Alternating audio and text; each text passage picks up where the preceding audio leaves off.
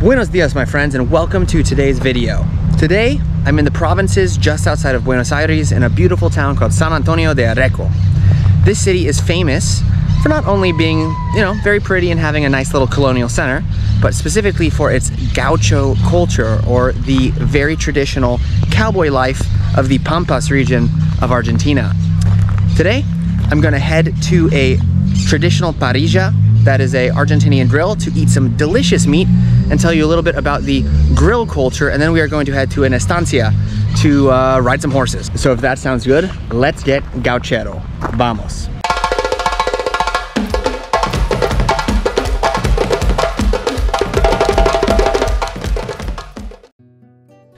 In Argentina, there is one word that reigns supreme in its culinary sphere: parrilla.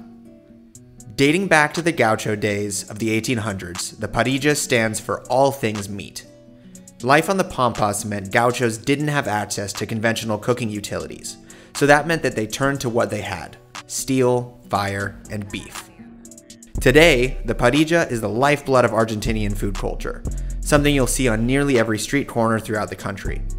You can imagine its smoke wafting heavily through the air, steak sizzling away, coals hissing from the fat, lovingly basting whatever graces the grill. It's an art, it's a passion, it's truly Argentina. Hey, wow. Ahí les traigo para condimentar. Okay, gracias.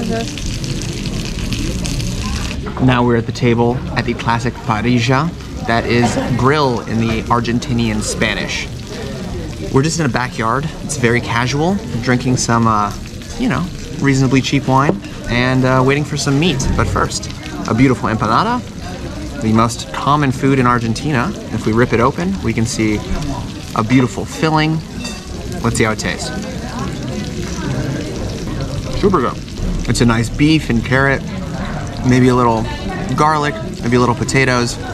Has an overall kind of like sweet and savory flavor. It's very enjoyable.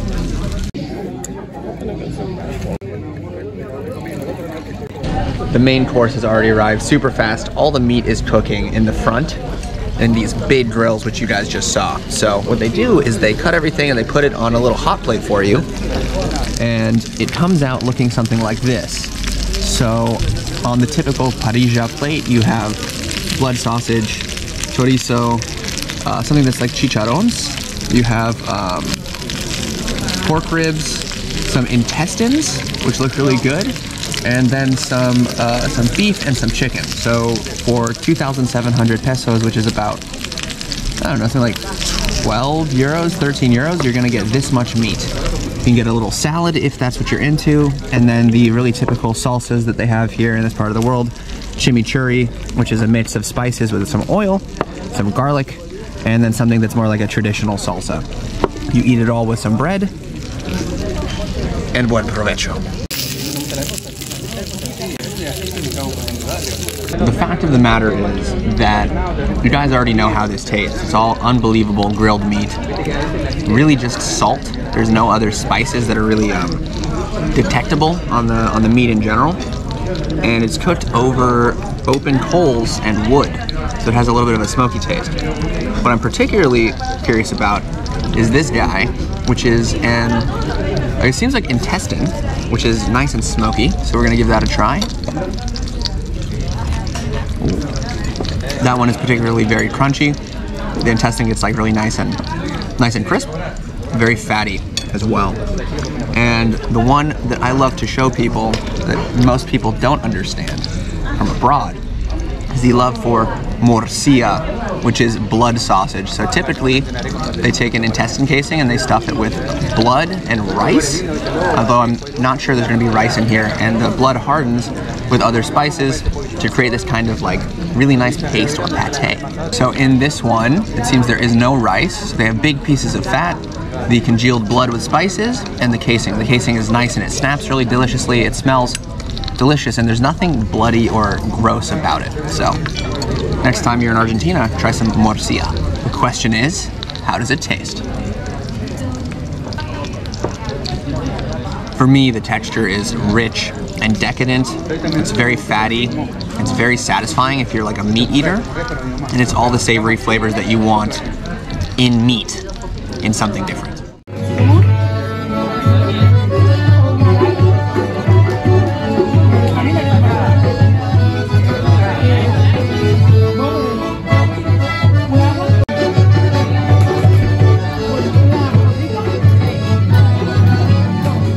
So we've made it now to Estancia Sinacina on the western side of the city of San Antonio De Areco. It's a very, very small city.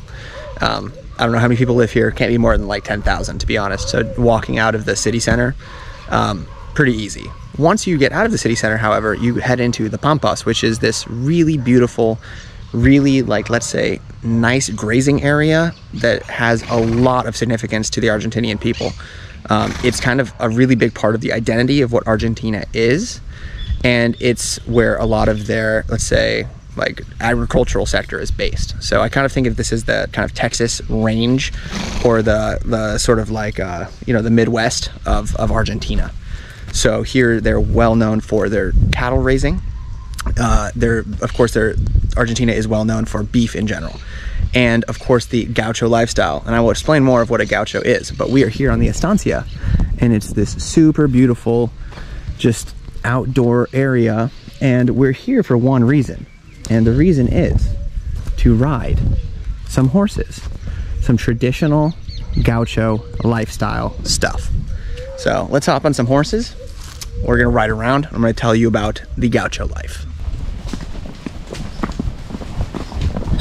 Ooh, okay, easy, buddy.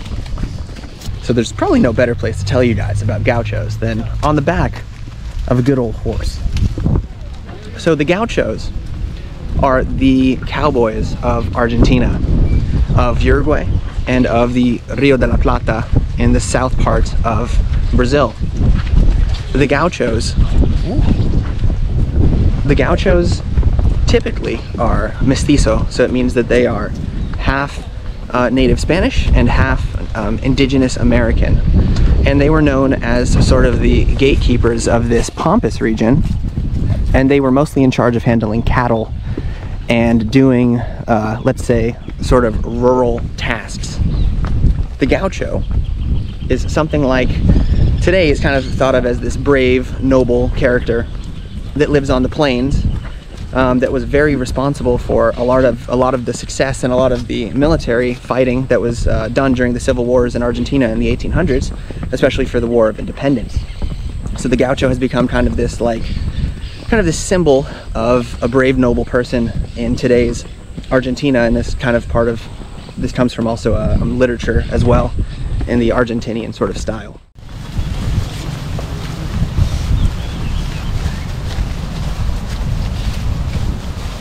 While the Gauchos are very traditional and very revered today, there was sort of a mixed influence on how the Gauchos were perceived throughout the different time periods here in Argentina. There was one time period where they were seen as sort of outlaws, or people that were sort of like bandits that they have in Mexico, you know? So people who were often stealing things, who were often stealing cattle, rustling cattle as it goes, and people who were often seen as sort of just bad overall guys.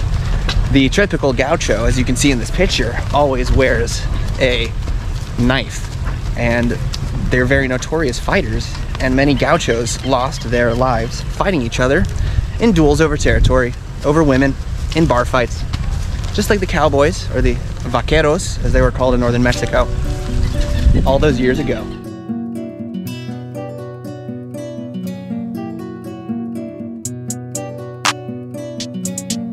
Off the horse now, and I'm just in the Estancia. You guys can see it's really beautiful. It's lovely. You can see parrots and all kinds of nice stuff. But the one thing I want to say that I think is very interesting, for me at least, is that this feels like home.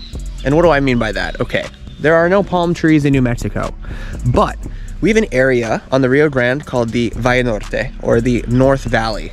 And the North Valley is home to very large houses, estancias, or haciendas as we call them in the north. They have basically open land for horses, for cattle, for whatever. And people grill meat outside. Normally we do things called matanzas. A matanza is where you kind of cook an entire pig. Here they have the parrilla, which is about beef.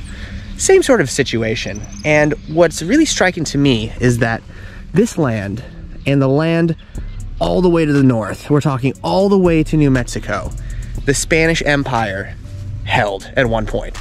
In a time before cell phones, in a time before the internet, in a time before Morse code, the Spanish Empire established a land grab that went from the tip of South America to Oregon.